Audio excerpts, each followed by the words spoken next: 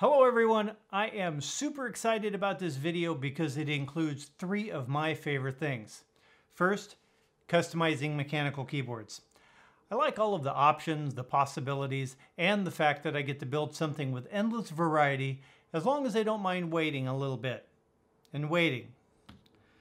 And waiting. Second, in this video we get to make something better, which I may turn into a series. If you think you'd like that, let me know in the comments below, please.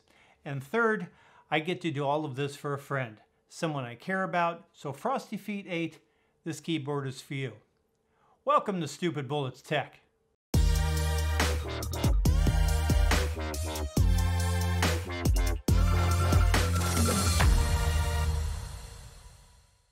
When Frosty Feet reached out to me about getting her new keyboard, she needed something she could use right away, something with arrow keys, and something nice that would last. We talked about her budget, that she wanted something well made, and that it needed to be able to be made into her keyboard so that she was not stuck with something that could not be modified later to suit her. After some discussion, I suggested the Drop Alt High Profile, with the only caveat that she promised that I would get to modify it as a gift to her if and when she was ready, and that day is today. The Drop Alt in both the standard and high versions are very good keyboards. They have great reviews, and with one exception, which we talk about shortly, everybody seems to like them. They have 67 keys, and they fall into the 65% category, which is only one row wider than the popular 60% boards used by so many people for gaming, and they offer much better usability overall as they have arrow keys. Today, we're going to focus on the Drop High version. At over 1.2 plus kilograms, this is a chunky beast and feels substantial and solid on your desk. With the 6-degree typing angle, it is comfortable for typing and very good for gaming. It does come as a bare bones version if you know you're going to modify switches and caps, or can include double shot PBT caps, which I do recommend. Switch choices are Cherry MX Blues or Browns, also offered as Halo Clears and Trues, and if you're adventurous, you can even opt for some box whites or speed silvers. Color choices are black or gray, and it's hot swappable, which makes this a great choice if you want to swap switches or try something new. Both the alt versions have full RGB and are completely customizable with per key and underlighting options on the board, as well as full compatibility with QMK firmware. Build quality is very good, and one of my favorite features is the dual USB-C options, so that you're not stuck to one side of the board or the other for connections. Remember when I talked about the one problem these keyboards have? It's the stabilizers. Simply put, they are the rattliest.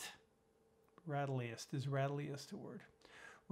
They are the worst stabilizers I have ever heard on a keyboard, and really should never have been put on a keyboard of this caliber. So, the first order of business, let's fix these stabs. Before building this or any other keyboard, make sure you've got all your tools, all your supplies at hand. You'll need a minimum lube, an applicator brush, a key switch puller, and a key removal tool, as well as your new stabs and switches. Tweezers and a key switch opener will come in very handy, and a lube station will make the task so much nicer. My preference is the lube station from Space Cables. Link here to a recent video we did with some other options as well.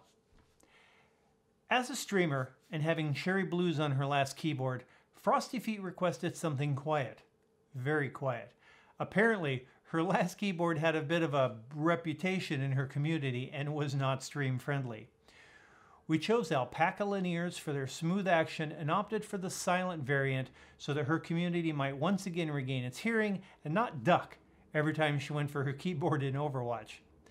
Switches were lubed with Crytox 205G0 from DiviniKeys and switch films by TX Keyboards, all done off camera, and the end result was a very smooth, quiet experience. To enhance this silence,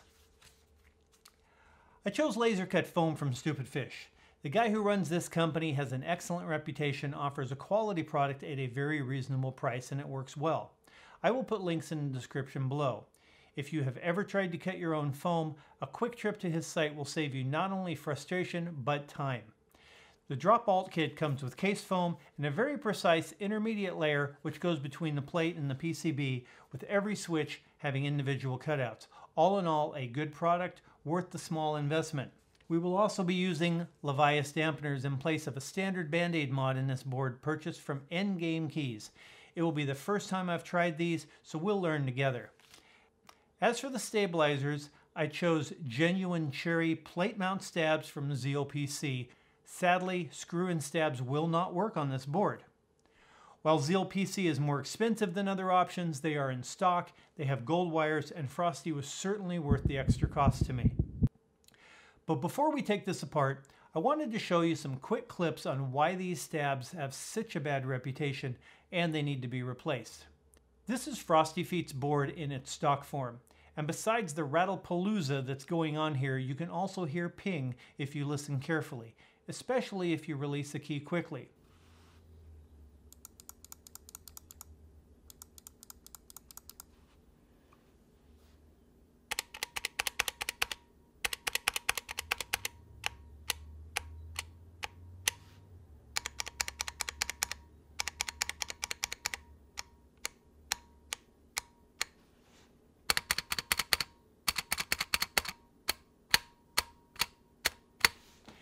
As a comparison, this is another drop alt, but this time with Holy Pandas, lubed and filmed with Stupid Fish foam installed.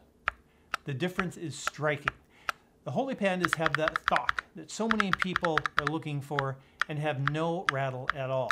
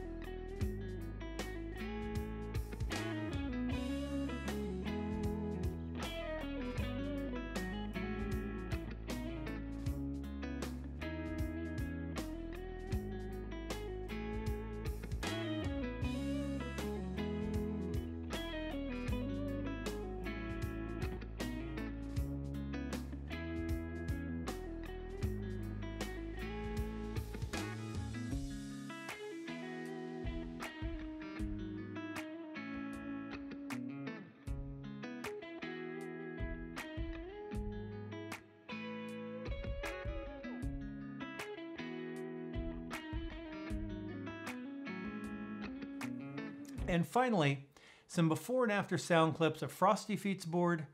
Audio was recorded on a Rode VideoMic NTG, and the keyboard is on top of an artisan desk mat topped with a single sheet of foam board to isolate it.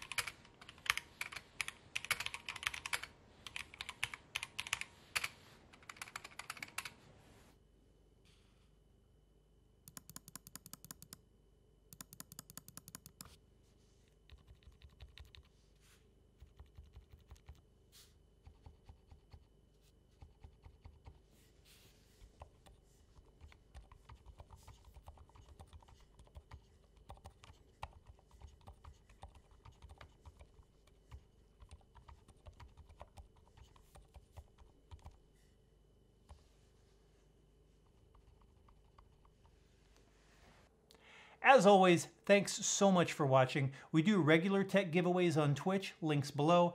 And if you want to see more tech, tools, gadgets, and gear, and help out an old gamer, hit the sub button, click the bell, and we will see you soon.